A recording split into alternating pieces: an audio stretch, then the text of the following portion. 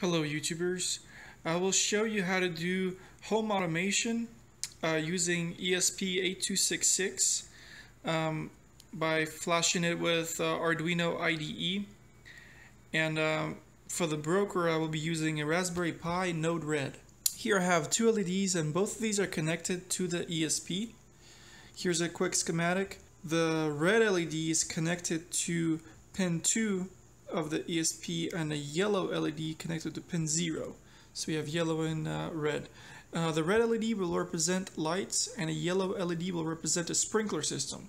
So if you want to home automate your sprinkler system, you would control this LED. I would show you how to do it, or lights to control with this one. So if you wanted to have your lights turn on at a certain time of the day or turn off at a certain time of the day, or same thing with a sprinkler, I will show you how to control that. Let's see, let's look at the nodes. So over here, okay, so here's my flow. These are my nodes that I have. These two here turn on and off the red LED, and these two turn on and off the yellow LED. And these are just, every time this one is clicked, it sends a string of 0, and this one sends a string of 1. And to click them, I just click these buttons. So if you can see, the red LED is off, and whenever I click it on, it turns on, off, on. It's kind of hard to see, I don't know if you can see it. And on automation part, this is the sprinklers, and I have these are inject nodes. They are these right here. And to turn them on, I am sending a string of SPR on at a specific time at 6 a.m. Monday through Sunday. This 5 letters I'm sending. Done. And to turn a sprinkler off, I am sending it at 6:15. So it's only going to be on for 15 minutes. Monday through Sunday, and it's a string of SPR off. Done. And these two are MQTT. This is MQTT output, so it's sending out commands from the broker to any other subscriber. And this is receiving from the out topic publishers. So if there's anything that's publishing an out topic, it will display it in a message over here. So let's see the. So you saw this how it works. So I click here to turn it on and off for the sprinklers, and turn it on and off for the lights. Let me turn them both on. And for the code that I uploaded to ESP is over here. So it just uses 2 libraries. I found this code somewhere online. I had it on my computer for a very long time. So it came with this little part. I'm not sure who wrote it or what, but I modified it a lot, and hopefully this will help somebody. But your SSID for the router, the password for the router, the IP address of your Raspberry Pi or the broker with a Node-RED goes over here. Then I made this little variable to store the incoming data from the publisher. So this here, the sprinkler, it's sending out a string of 5 letters. And whenever ESP receives it, it has to store it somewhere. So I am storing it in this variable here. And I have a string declared over here. Let's see, I'll show you how this all works. So it sets up Wi-Fi over here. Let me go ahead and turn my serial port on. I'm going to turn off the ESP. I'm going to turn it on so you can see what's going on. So it says connecting to Weems Wi-Fi, and then Wi-Fi connected, IP address is this, and attempting MQTT connection. Failed. Try again. And it should try again here shortly. Attempting, connected. Okay. So I don't know what happened here, but it's connected now. And we're good. So now whenever I come to my Node-RED, Let me move this over. So it says hello world. So we're connected. Whenever I send a 0, so it says message arrived in the end topic of 0. So end topic is sending out commands of 0, and if we double click this, we sent a 0 of a string. And if I click here, a message arrived, a 1 in the end topic. So remember, we sent a 1 in a string over here. Now I'm going to send this the 5-letter string SPR on. I'll click this and it says SPR on received and the LED is on, and then SPR off received and the LED is off. Now let's look at the code. So Wi-Fi setup, connect, print. In the callback function over here, we have, this is my string that I made, and it's copying the MQTT characters as they're coming in and storing it in a specific spot, each individual increment. Then I have, so if the payload is 0 over here, so if we sent a 0,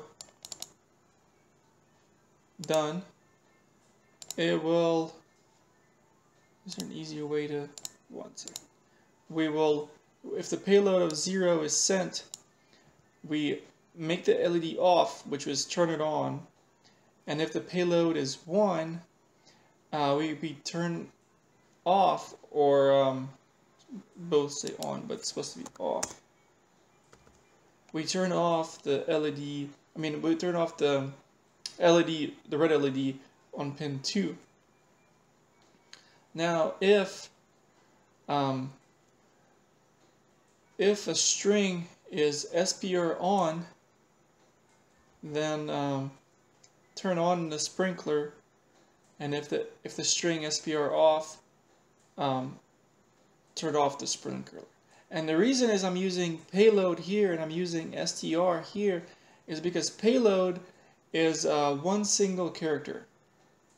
So this is a payload of 0. So whenever the payload is coming in, it's a one variable at a time, and it stores it in a specific spot. So that's why I have it set up this way. So if you want to use one variable, you can do it like this, or if you want to convert the array into a string through this command right here, it converts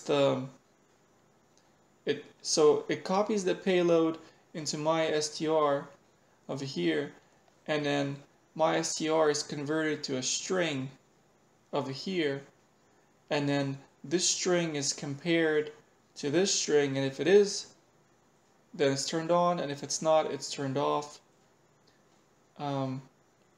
Or if it's this, it turns it on, and if it's that, it turns it off. And this one here, if it's this, it's on, if it's that, it's on. Alright, so that's the code, and then if the connection is lost, it reconnects, just like what happened to me over here. The connection, something happened, it failed. And then let's see, in the setup, oh yeah, clear string. So this little function here, so whenever, here I'll scroll up to the top. Let's see, where is it at? Oh yeah, right here. Whenever the payload gets copied into my string, it stays there, and if the second string that's sent before it is shorter than the first string, it doesn't really clear it. So to clear my string, I have it at the end of all the if statements. To clear it, all I did is, you can do it two ways. You can just write it out, my string 0 of 0, my string 1 of 0, my string 2 of 0, and keep going, because the string has, I made it for 6 characters, so it stores up to 6 characters over here, so you gotta clear each and every one of them. I made a simple for loop, and it makes each one a 0, or you can do it like this. And the reason for that is, let me show you this. Okay, so just a quick example. So you have your string of 6 characters. So string of 0 is, let's say you're storing hello. So string of 0 is an H, string of 1 is an E, string of 2 is an L, L, O, and the very last one is a null terminator. This is a spot number 6. So we have 1, 2, 3, 4, 5, 6. And the last one's a null terminator. You don't have any brackets, just a straight up 0. So what we have is a string of hello, and each letter is numbered. So whenever a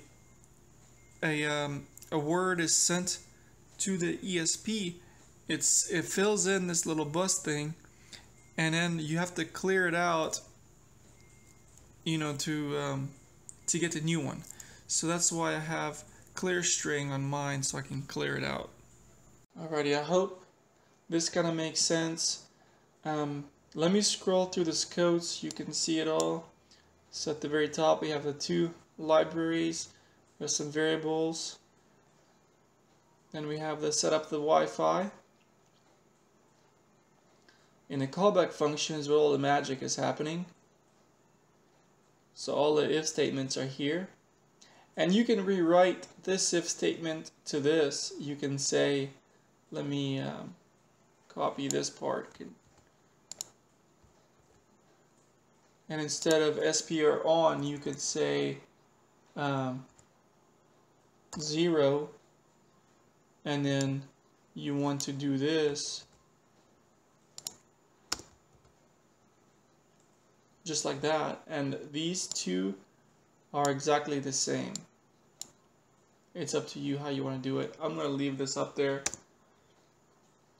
just because. And then after everything's executed, I'm going to clear the string. And then if I lose connection, I'm going to reconnect. And then in the setup, we have the 2 ESP pins initialized. And then we're using serial 115,200 baud rate. And then let's see. And then the loop, we just reconnect, and then client loop, and then clear string is here. And you can do this either way. You can do it this way or that way, whichever is easier. But you have to clear each and individual spot. Alright, I hope this helps somebody. Let me know what you think. Please subscribe, please like. Thanks.